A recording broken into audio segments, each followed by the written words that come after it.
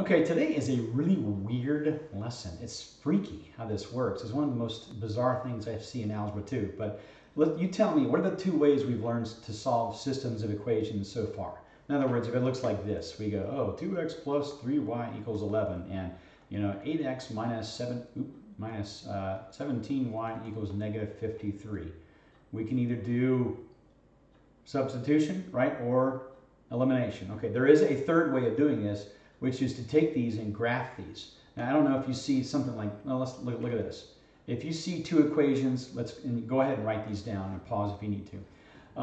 You're going to graph these. Now, you might look at this and go, what? I don't know how to graph that. Yeah, you do.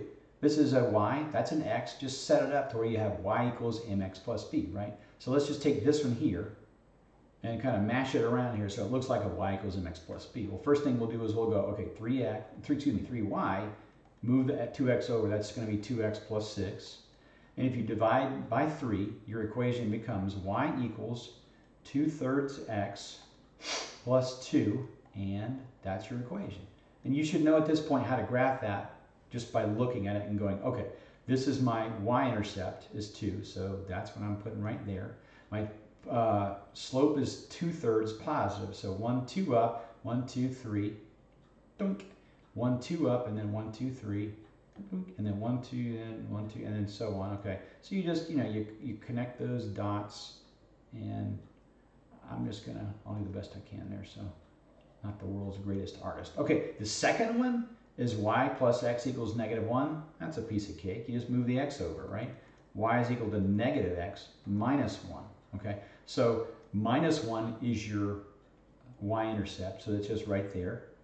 Your slope is, if you want to think of this as -1, you can just do 1 over 1, right? You know that's going to be pointing down to the right. So you're going to go like this. You're going to go up 1. You wouldn't go over 1 because that would make it go like that. So you go up 1 to the left 1, up 1 to the left 1, up 1 to the left 1, like that. Okay, I'll put those in there. There you go. And then there you go. So if you're to do this, I'd get a ruler. Grief, the world's worst artist. Anyhow, you can see right here that something kind of funky happens here, that these two lines intersect. Look at that. You tell me, what point is that? In other words, what's the x value and the y value of that point right there where they intersect? This would look better if you were to do this, nice and neat. X is equal to -2, right? And y is equal to 1. Well, that's the solution. Like back here, if you did all this substituting or eliminating and you found, okay, I got the answer, x is 12 and y is -4, that's the same thing. You've just got the exact same thing. In fact, if you were to take those two and do substitution or elimination, you would get x equals -2 and y equals 1. That is, that's like something from the Twilight Zone. I still can't understand how that works, but crazy fact, but it actually does work. So, okay, let's try this one. This one's kind of weird. Look at the second equation. Y equals -3. Well, we know what that is, right? This is the y-axis. That's the x-axis. Here's y equals -3, just like this, right? Like that. Okay. Well, y minus 2x equals 2. Let's fix that up. Move the 2x over. Y equals 2x plus 2. Well, 2x plus, okay, it's going to be plus 2. There's my 2. And I'll make this is going to be up to the right, looking like that. And 2 over 1. So, 2 up. 1 over, 2 up, 1 over, 2 down, 1 over, if you want to do that, 2 down, 1 over, and 2 down, and 1 over, and so on, okay? Okay, and that's kind of weird looking, all right? Not exactly the most wonderful drawing on earth, but you kind of, you feel me here, okay?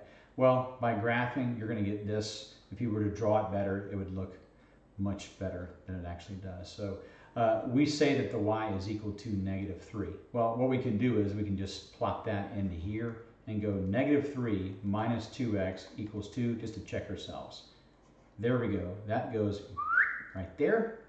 And I have -2x is equal to 3 plus 2, which is 5. And then so x is equal to -5 over 2. In other words, -2.5. So my x is -2, 1, 2.5, right there. Okay, and my y is equal to 3, 1, 2, 3 down. Kind of weird looking, but anyway, that works. Okay. All right, let's try one. We need to have one practice problem set, so give it a whirl. Pause it and try it. Okay, well, if your x is equal to -1, you know, that's your x-axis. So here's your line. X is equal to -1, so you look just like this. Ah, that's awful. Okay. This, y equals 2x plus 1, piece of cake. If that's 1 is your y-intercept. Your slope is 2 over 1, so up 2 over 1, down 2 over 1, and so on. And you can tell right there, you know, if we were just to draw the line, that is where those two lines would intersect. And the x value for that, obviously, over 1 is -1. We already know that, it's right there. The y value for that is what? It's also -1, right? So -1 and then -1 going down. Well, if you were to stick -1 in this equation, y is equal to 2 times -1, which is -2, plus 1. Well, -2 plus 1 is -1, just like we said it was. And that's just the proof that it works. So kind of a weird thing about algebra 2. All right, have fun with that. See you guys later. Take care.